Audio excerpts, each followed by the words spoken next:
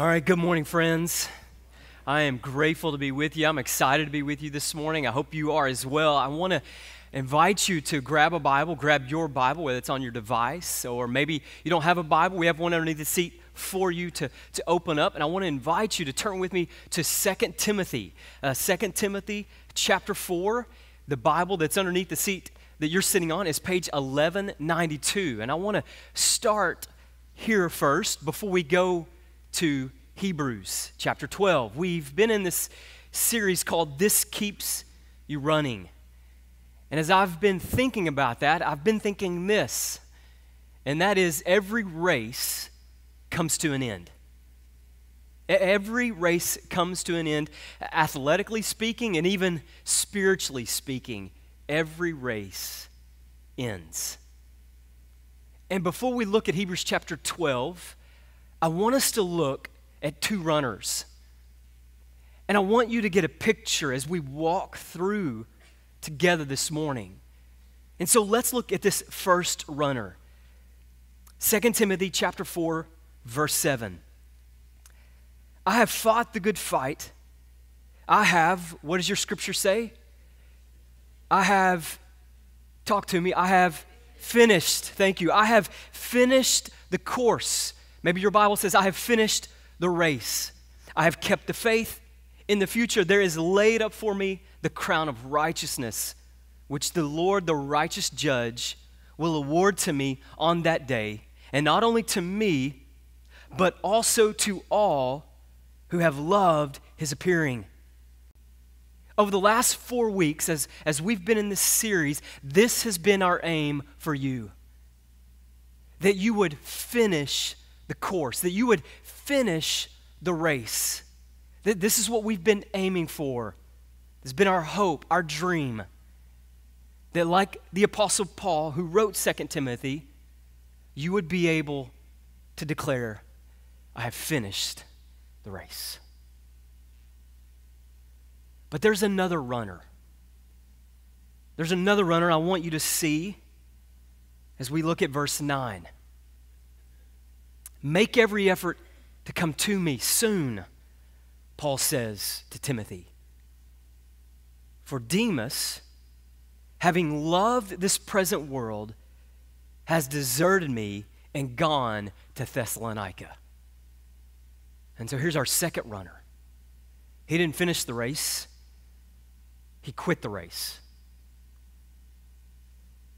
So get the picture, the Apostle Paul and Demas, they're running this race, the race set before them. They're running this race, and some moment along this race, Demas quits. He quits, he throws in the towel, he finishes, he's done. And Paul keeps on running. And we read that Demas loved this world. He loved this world so much. He had so much passion for this present world that he threw in the towel. He quit. And so as we begin this morning, I want us to have in mind this picture of two racers, two runners, one of them able to declare, I have finished the race, but the other one who says, I quit, I'm out. But our hope for us is that we will finish the race. We've been talking about the last 4 weeks how God has given us endurance to keep on running, how he's given us his discipline so that we would come up underneath his discipline and grow and develop and become more like Jesus. He's given this peace and holiness to walk in. And last week, Pastor Sherm helped us understand that he's given us a new kingdom. And so all of this, we want it to be to encourage us to finish the race. But here we see in the story, there are those who finish and those who quit. And so I want you to have in mind that story, those two runners, as we now turn to Hebrews chapter 12. If you don't have your Bible, again, the one that is underneath your seat, you can turn to page 1206. And this is where we will be this morning. And I'm going to start at verse 25. We ended last week at verse 24, so I'm just going to pick up in verse 25. The author of Hebrews continues and he says, see to it that you do not refuse him who is speaking. See to it that you do not refuse him who is speaking. Now, I've been reading this passage for several weeks, and I would read this to get to the next verse. How many of you do that? You're reading the verse, but you're reading it so quickly just to get to the next verse, and then you're reading that verse to get to the next verse, and this is what I was doing until I realized what I was reading. Just a few days ago, it just dawned on me. God has spoken to us. I mean, he has spoken to us. God, the Creator, he has spoken to us. Do not refuse him who is speaking. And so here's what I want to do. I want to take us on a detour, if you'll allow me. And I know for you, many of you hear detour, you see detour, and all of a sudden you start to get anxious. But a detour is sometimes meant to protect us or to protect others. Or a detour is meant to ultimately provide a better route. So a detour, if you will, it's for our good. And I want to do kind of a scripture detour, because I don't want us to miss this, that God is speaking to us, that he has spoken to us. And so for the sake of time, though, I'm going to put some verses on the screen to help us. But it says in Hebrews chapter 12, verse 25, do not refuse him who is speaking. And so who is him? It's God. And we see this in Hebrews chapter 1. Hebrews chapter 1, verse 1, the very first word of this letter is God. God, after he spoke long ago to the fathers and the prophets in many portions and in many ways, notice verse 2, in these last days, he has spoken to us in his Son. So God has spoken to us. God speaks to us. Now, sometimes I think we become so familiar that we kind of forget this. So yesterday in my home, I got up from studying, and just real quickly I perused my house. And I found that in my house, I found 13 Bibles. 13 Bibles. Not kids' Bibles, Bibles. I had 13 Bibles. And I think what happens in our culture today is that with the excessive availability to the Word of God, we sometimes have apathy for the Word of God. Because it's so readily accessible to us. It's on our phones. We have hundreds of copies underneath the seats you're sitting on. And so this availability, this excessive availability to the Word of God produces sometimes in us apathy for the Word of God. And when I get apathetic or lazy, sometimes I need someone to come alongside me and kind of encourage me and kind of push me a little bit. And so this morning, I want King David to kind of push us a little bit, to remind us that God is speaking to us. And so I want him to teach us for just a moment. And then I thought of Psalm 119. In Psalm 119, David, there's over 170 verses in this one psalm, and only 2 of them don't reference God's word. And so to spur us on, to give us a passion for God's word, to open our eyes to realize that God has spoken to us, I want to share with you what David says about the word of God. And so I'm just going to run through some of these. In Psalm 119, David says, I have treasured your word in my heart. Open my eyes that I may behold wonderful things from your law. I cling to your testimonies. Your statutes are my songs. I delight in your law. The law of your mouth is better to me than thousands of gold and silver pieces. My eyes fail longing for your word. Oh, how sweet are your words to my taste, yes, sweeter than honey to my mouth. They are the joy, your word is the joy of my heart. I wait for your word. This one is mind-boggling to me. I opened my mouth wide and panted, for I longed for your commandments. My eyes anticipate the night watches, that I may meditate on your word. I rejoice at your word as one who finds great spoil. I love your law. 7 times a day I praise you because of your righteous ordinances. Let my tongue sing of your word. Now, we use these kinds of words and this kind of language to talk about tacos and to talk about sports. But here is David realizing that God has spoken to him and he is in awe. I mean, he says, I can't wait to lay down at night and to put my head on my pillow so I can just meditate and think about your word to me. Who says that? I mean, we lay our heads down at night and we have our iPads or our iPhones. And here's David saying, I just want to wait for your word.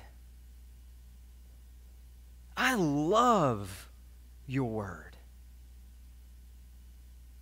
And so in Hebrews chapter 12, he says, don't refuse him who's speaking to you. And so for some of us, the point this morning is I need to get in God's word. I need to have an appetite and a longing for the word of God like David.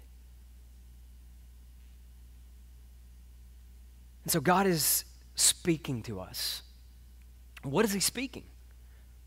Well, Hebrews chapter 1 tells us in verse 2, in these last days, he's spoken to us in his Son.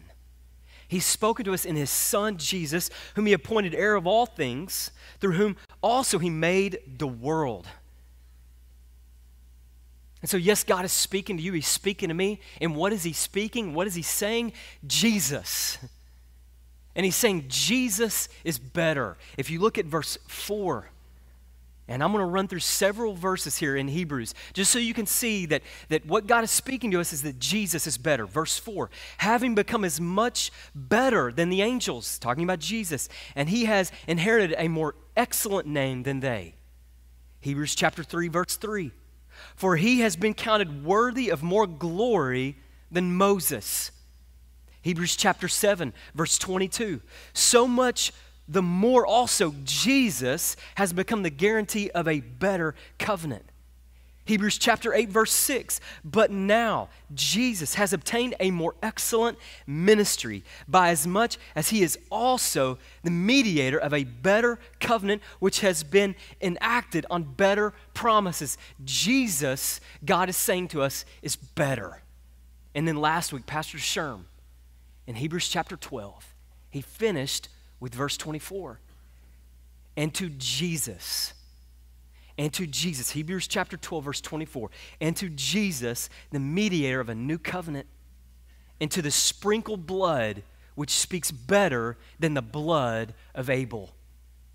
And so last week we learned that Abel's blood speaks of vengeance, but the blood of Christ that was shed for you and me speaks and cries out mercy, grace, and forgiveness. And so Jesus is better. Jesus is better. Then let's look at verse 25. Keep going. So see to it that you do not refuse him.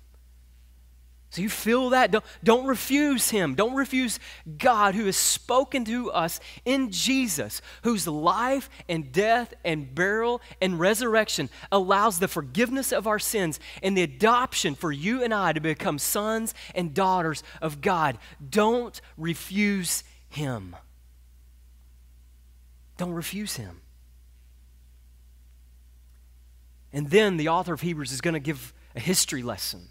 And parents and grandparents do this. When you're wanting your child or your grandchild to get something, you'll often share something from your past to help them understand what's happening. And this is exactly what the author of Hebrews does. He goes on in verse 25. Hang with me. For if those who did not escape when they refused him who had warned them on earth, much less will we escape who turn away from him who warns from heaven. So here's what's happening. He's giving the readers a history lesson. And he's saying, listen, in the Old Testament, God's people, he tells us they were warned. We read in Deuteronomy that God warned his people. They were warned, but they refused. And this word refused means to reject. It means to kind of take a calculated assessment and reject. It means to go your own way. This isn't like forgetting. I mean, this is like I'm thinking about what I'm doing and I'm kind of counting the cost and I'm refusing, I'm rejecting him. And so because they were warned by God and because they refused God, it says they did not escape and they ended up dying in the wilderness instead of entering into God's rest. And this is the truth. For those who refuse God, there is no escape. And unfortunately, this is the posture many people walk around day by day, is they refuse God. They refuse God, and there is no escape. There is no escape. How do we refuse God? How do you, well, the same way as the Old Testament, the story in the Old Testament is that we hear God, we hear him, we hear his instruction, we hear his warning that he gives us, and we refuse. He calls us to walk in obedience, and we say no. And so, but what do we do when we find ourselves hearing God but refusing him? What do we do? Well, this became clear to me yesterday. Now, I'm a really good dad because what I do is when I want to go jog and my wife's gone, is I turn the TV on and I put my kids in front of the TV. And so I'm a really good dad. And so I do that, and and I run around the block. So I'm not like, running to Fort Worth or anything. I just run in my neighborhood, and I know they're going to sit and watch. And so yesterday, I said to my boys, I said, okay, I'm going to go for a jog around the neighborhood, and they know how this works. I said, you guys can watch 2 short cartoons. And so I went out the back door, and I went on my little jog, and then I came back to the back door, and the TV's still on. And I know it's been longer than 2 cartoons. And so I kind of just knock on the back window, and all of a sudden, one of my sons turned, and his eyes are really big, and he knows I'm busted. And so I just slowly opened the door, and it was, Dad, this is the 3rd cartoon, but it's part 2 of the second one we watched, so we're just going to go ahead and watch it. And I said, good try. I said, but how many did I tell you could watch? 2. How many are you watching? 3. So I warned my sons before I left, and they refused. I had a moment there with them. They go to the playroom. A couple minutes later, I go to the playroom. And as genuine as my son could possibly be, he said, Daddy, I'm sorry I didn't listen and obey. When we refuse our Heavenly Father, there is grace for his children to say, Daddy, I didn't listen and obey. I'm sorry. And so maybe you, even this moment, this morning, this day, you find yourself refusing God. Well, there's grace for you. There's grace for you. But I do want us to heed the warning that for those who refuse God, there is no escape. And so let us listen obediently to what he's calling us to do. Whatever it may be, let us be obedient. But God not only speaks, verse 26, it says, and his voice shook the earth. His voice shook the earth. This is referring, and Pastor Sherm talked about this last week. This refers to an incident that happened with God's people, and God shook and he spoke to them back then. But now he has promised.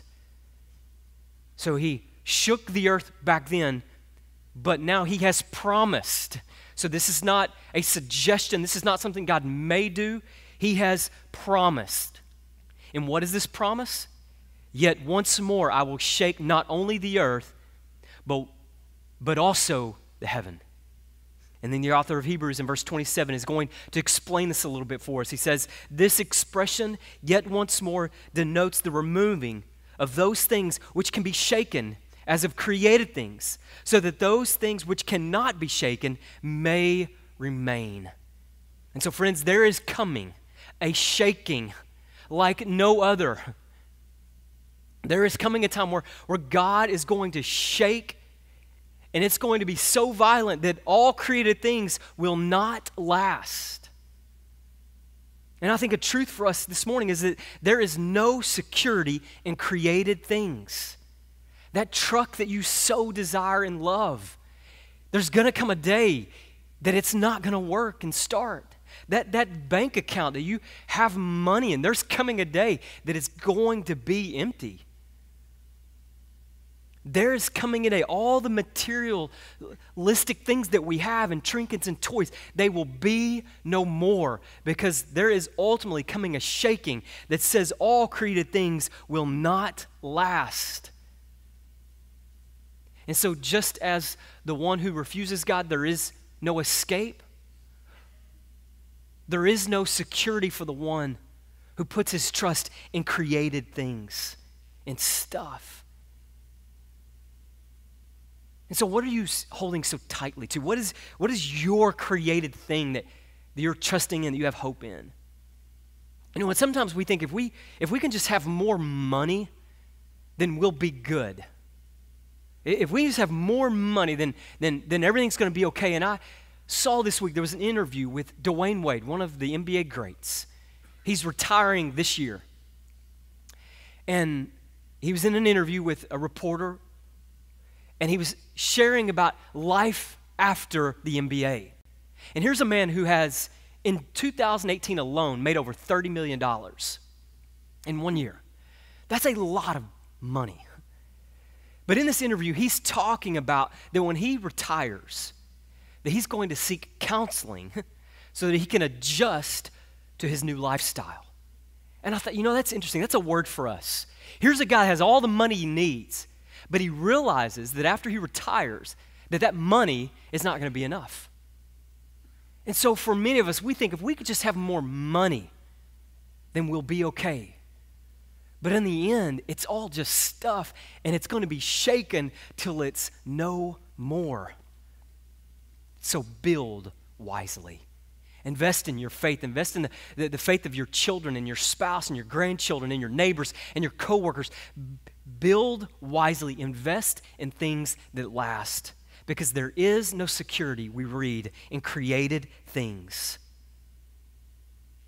But there are things that will remain. Let's look at verse 28. Therefore, since we receive a kingdom which cannot be shaken. And so you and I receive this kingdom we read about last week, a kingdom where God reigns and Jesus is at his side, and it's a flourishing, safe place for God's people. And we're receiving this kingdom, but not fully. But we have received this kingdom that cannot be shaken. And here's what I want you to notice. It says that you and I receive, not achieve. Many of us are trying to achieve the favor and love of God, but we cannot. We can't work hard enough. We can't pray hard enough. We can't go to church enough. We cannot achieve. We receive. And so many of you, you've been on this spiritual treadmill trying to run and gain God's favor and love because you're trusting in your ability to try to be able to achieve, then receive the grace of Jesus Christ. And so my plea to you this morning is that there is coming an end to your race. And have you trusted in Christ alone? Or are you trusting in yourself? Because it says we receive from God. We don't achieve, we receive. In verse 28, since we receive this kingdom, a kingdom that is unshakable, let us show gratitude. Let us give thanksgiving. So to finish well, to keep running, let us give thanks. Let us be the most thankful and grateful people on this planet because we have received an unshakable kingdom by which may we offer to God an acceptable service. Let us worship him. So in addition to being grateful and thankful, let us serve him. Let us worship him with reverence and awe. That's how you finish well. That's how you keep running the race. As you're grateful, you're thankful, and you're worshiping, and you're serving. No matter where you are, in the workplace or in this building, we serve, we worship with reverence and awe. And then the closing is a warning, and it's heavy. Verse 29. For our God is a consuming fire. So think about how we began. Do not refuse the one who is speaking, because he is a consuming fire. He's a consuming fire. And here's what that means for us this morning. He's either your powerful friend or your dangerous enemy. See, in the Old Testament, in Deuteronomy chapter 9, verse 3, we see that for the people of God, God was a powerful friend. But for those who refused God, he was a dangerous enemy. Deuteronomy 9:3, now therefore today, that is the Lord your God who's crossing over before you as a consuming fire. Notice what he's going to do. He will destroy them and he will subdue them before you. So people of God, God is going to go before you as a consuming fire, and he's going to destroy your enemies so that you may drive them out and destroy them quickly, just as the Lord has spoken to you. So he's a consuming fire. He's either a powerful friend or a dangerous enemy. And our hope for you, like the Apostle Paul, as you have trusted in Christ and you're aiming to finish the race. But if you fall into the camp of men and women like Demas who've quit because they love this world so much, would you please heed this warning that our God is a consuming fire?